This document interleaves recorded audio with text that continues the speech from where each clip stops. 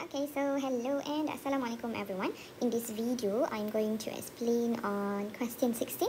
Okay, so let's read the question first. The following table shows the cumulative frequency table for the weight of 50 students. Okay, so tengok betul-betul ayat yang soalan bagi. Soalan cakap dia bagi kita satu table yang menunjukkan cumulative frequency table. Okay, so maksudnya nilai di sini adalah nilai kumulatif, bukanlah nilai frekuensi sebenar. Okay, so kumulatif adalah nilai yang setelah kita tambahkan dia, right? And then total students yang kita ada sekarang adalah 50 orang. So this 50 refers to the summation of F. Summation of F is equals to 50. Okay, alright. So soalan apa? Soalan kata determine the mode. We need to find the mode.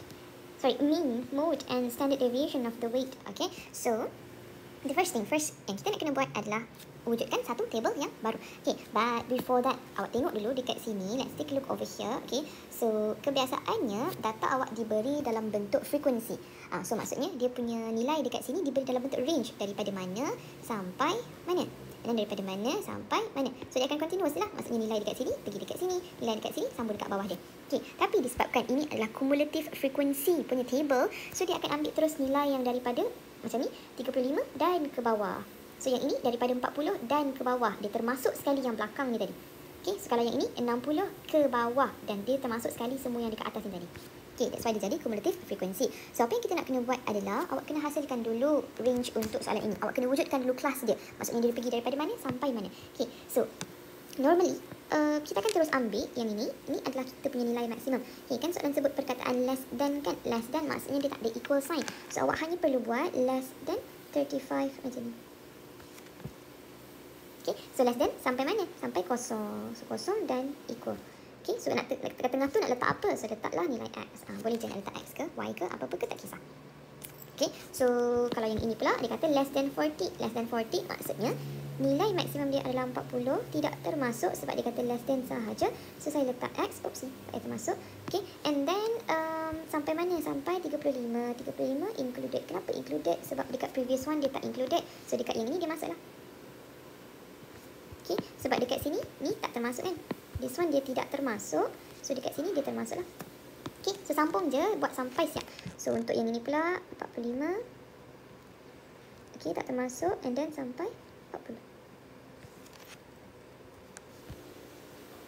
Okay, so and the next one daripada 45 included X 50. Okay, lepas tu 50 X 60. 55 dulu. Okay, and then 55 included sampai 66. Yep. Okay, siapa boleh faham tulisan doktor saya? Dia punya PSPM confirm straight. Okay, alright. So, that's it. So, kita dah settle dia punya bahagian kelas. Okay, so kalau tengokkan dekat sini, kita nak kena cari mean kan? Awak nak kena cari mean, awak nak kena cari mode, awak nak kena cari standard deviation. Okay, so ada tambahan sikit for standard deviation. Kalau untuk mean dengan mode, apa yang awak perlukan?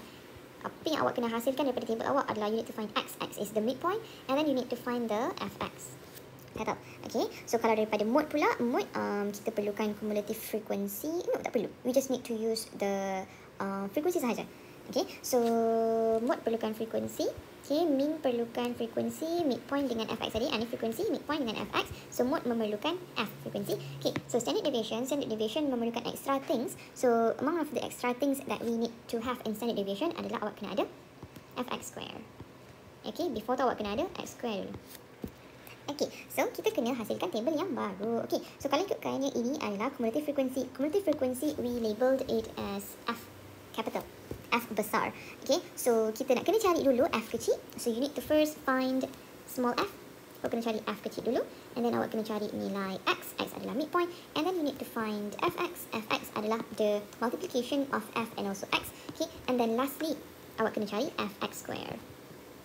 Okay, so kalau ikutkan hari tu saya ajar dekat awak cari dulu X square. So you need to find X square first. But I think tak perlu pun sebenarnya untuk kita cari X square for us to find Fx square. Okay, so let me show it to you how. Let me just paste the value over here. Saya dah kira siap-siap untuk awak. Okay, dekat sini. So kenapa dekat bahagian ini saya kosongkan? Sebab there is no data over here. Frekuensi dia adalah kosong. Maksudnya tak ada apa-apa data pun untuk dia. So saya just cancel that part. part out. Keseluruhan ni saya cancel. Okay, so you have no problem in finding the frequency. So macam mana nak cari frequency? Nak cari frequency adalah, okay, so kita akan start dengan yang paling rendah dulu. So this is the first value yang awak ada. Maksudnya 3 memang akan letak dekat sini. Okay, so macam mana nak cari frekuensi yang seterusnya? So we know that 12 ni adalah total untuk frekuensi kelas ini tambah kelas ini. So macam mana kita nak cari yang kelas ini punya adalah 12 tolak dengan previous value. So 12 minus with previous value, awak dapat 9 dekat sini. Okay, so sama juga nak cari dekat sini. So 33 minus 12 you get 21. Okay, so sama juga untuk yang lain-lain. Just tolakkan sahaja dengan the previous cumulative frequency. So our cumulative frequency minus with the before punya cumulative frequency. Dapat 4. Catat. Okay, so X adalah midpoint. This one tak ada masalah juga. Ni adalah Fx. Okay, so yang ini yang saya cakap tadi. Macam mana kita nak cari Fx square? So just press your calculator. Ini 3 darabkan dengan 37.5 square. Terus dapat nilai ini. So tak perlulah untuk kita buat satu lagi column for X square just for us to find this one. Jimat masa awak. So jimat awak punya serabut otak tu juga sebab nak tulis nombor yang banyak-banyak. Okay, so macam mana? F darab dengan X square. Terus dapat yang ini. Okay, so 21 darab 47.5 square. Terus dapat jawapan ini. Saya tak.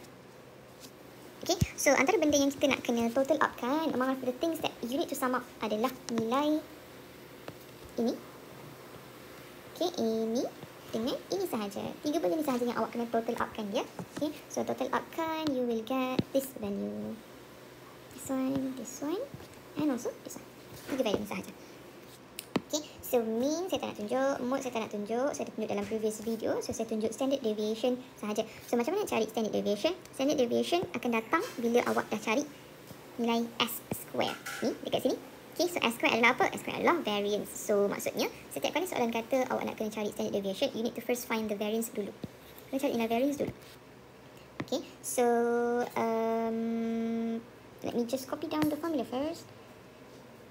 S square is equals to summation Fx square minus summation Fx baru square divided with n divided with n minus 1.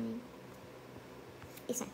Okay, ini adalah formula untuk kita punya variance dulu. Belum standard deviation lagi. Okay, so kena fahamlah apa sebenarnya formula ini. Right, so yang ini tak ada masalah. Awak dah cari dekat sini. Masukkan saja dalam formula. And then over here awak dah cari juga, which is here. So nanti kita just squarekan saja. Okay, so n ini adalah apa? N refers to the total frequency. Summation of f, which is sama dengan 50 tadi. Okay, so maksudnya n minus 1 berapa? N minus 1 adalah 49. Tolak 1 sahaja. Okay, so masukkan ke semua nilai yang awak ada dalam awak punya formula. So you will have, what is that? 1199125. Okay, this one is the first value. And then minus with summation of fx, baru awak square kan? So you get 2405, sorry. And then divide with 50. Okay, don't forget to put square over here. Right, and then just divide it with n minus 1 is 49.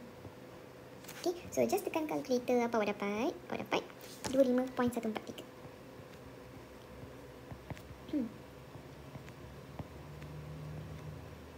This one, 25.143. Okay, that's it. Alright, so macam mana nak cari standard deviation saja? Nak cari standard deviation, bahagikan saja. Bukan bahagikan, sorry, square rootkan je. Okay, so yang ini, awak tekan je calculator. Ke dalam calculator awak tu dah ada data yang previous one kan? Sebab awak dah kira yang ini.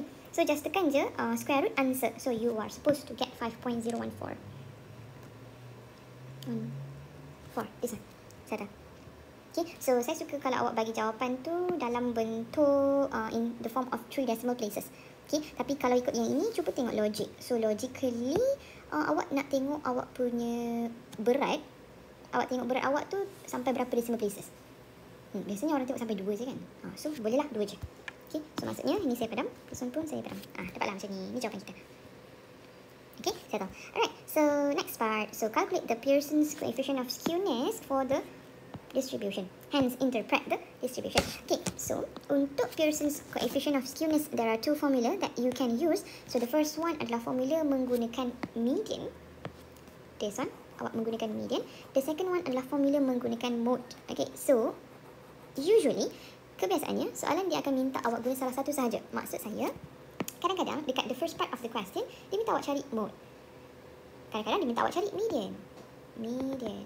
Okay, so daripada sini awak boleh nampak sebenarnya, kalau soalan minta awak cari mode, automatically kita akan gunakan ini lah. Okay, kalau soalan cari median, minta awak cari median, so kita akan gunakan yang ini. Okay, so disebabkan sekarang soalan minta awak cari mode, so kita akan gunakan yang second punya formula. Right, so SK sama dengan apa? So SK sama dengan min tolak dengan mode. Min awak berapa? 48 point. Saya tak cari min yang tadi. Oh tak apa, saya nak awak cari sendiri. So min kita adalah 48.1. Okay, and then minus with mode, our mode is actually 48. Okay, and then just divide it with 5.01. Let me just press my calculator for this. 48.1 tolak 48 divide with 5.01. So I get 0.02.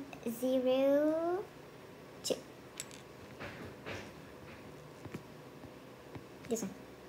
Okay, so saya suka bagi jawapan akhir saya dalam bentuk 3 decimal places. So bila kita bundarkan, saya akan dapat this one lah, 0.02. Okay, so ini adalah calculate punya part, settle. Okay, and then dia kata hence interpret the distribution. Bila soalan kata interpret the distribution, ataupun dia kata interpret the shape, ataupun comment on the shape, okay, melibatkan distribution atau melibatkan shape, ada satu cara sahaja untuk kita explain dia, adalah cakap dia ni negatively skewed ke, symmetric ke, positively skewed ke, apa.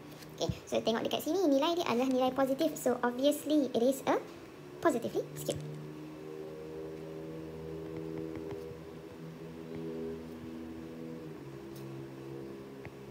Positively skewed. Okay, so itu sahaja dalam video ini.